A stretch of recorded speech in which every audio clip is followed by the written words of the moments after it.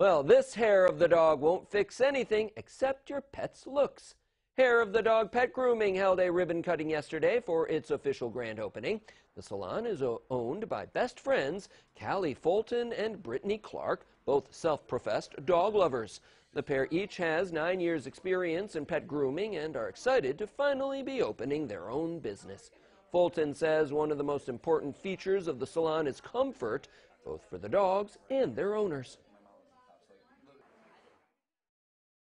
We've had like a tremendous, just overwhelming love and just the following from support and following from our old clientele social to media, new people clientele. have been reaching out to us, just wanting to make appointments, just wanting to support our business and not go to the bigger businesses. And Support your local small business. Yeah.